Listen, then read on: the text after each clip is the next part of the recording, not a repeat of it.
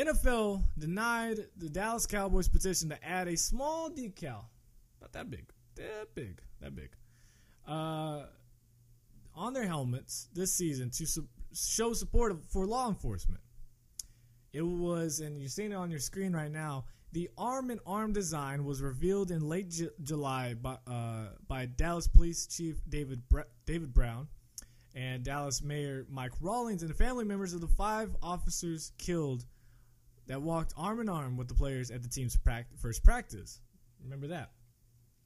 NFL legend and former Dallas Cowboys running back Emmitt Smith says it's a shame the NFL didn't support the team's helmet decals honoring the 5 police officers slain during a sniper attack in downtown Dallas in July. Quote, everyone's lives definitely matter, but at the same time, we also understand through a statistical standpoint that there are deeper issues out there that the NFL can take leadership role and support the efforts of the Dallas Cowboys trying to do the same thing for their city, end quote.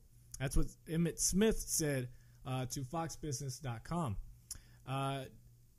And he also continued to go on to say, just like we do things for cancer, this is an opportunity for the league to take a leadership role and not necessarily a political role, end quote.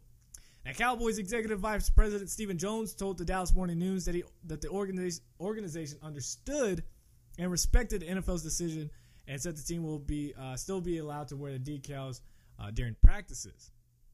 That's fine, but it's the games that count, not the practices.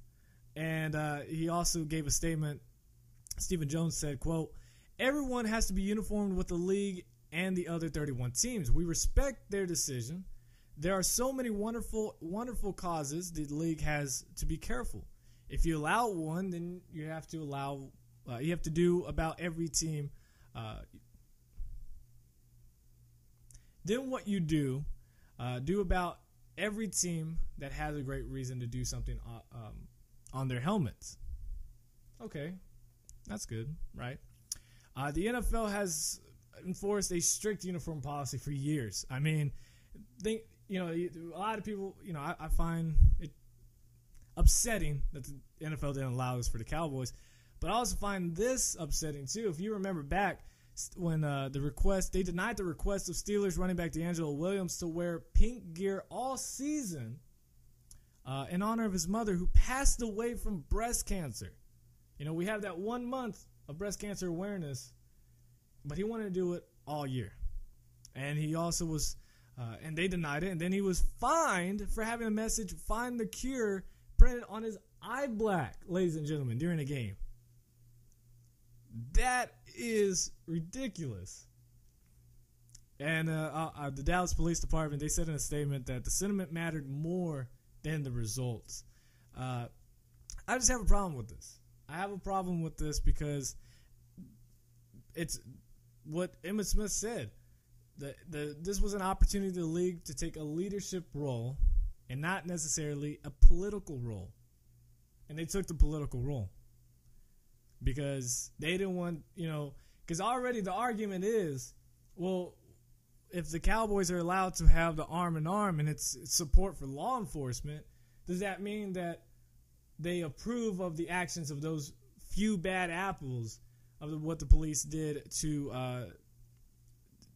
the victims that were shot and killed for honestly no reason? Then there's that, and it's not supposed to be that. It's just support, but it automatically and this is why the NFL denied it, because they said, well, if we allow them to support law enforcement, then the NFL is going to take the hate of, well, you don't care about Black Lives Matter, you don't care about this and that. That's automatically what will happen.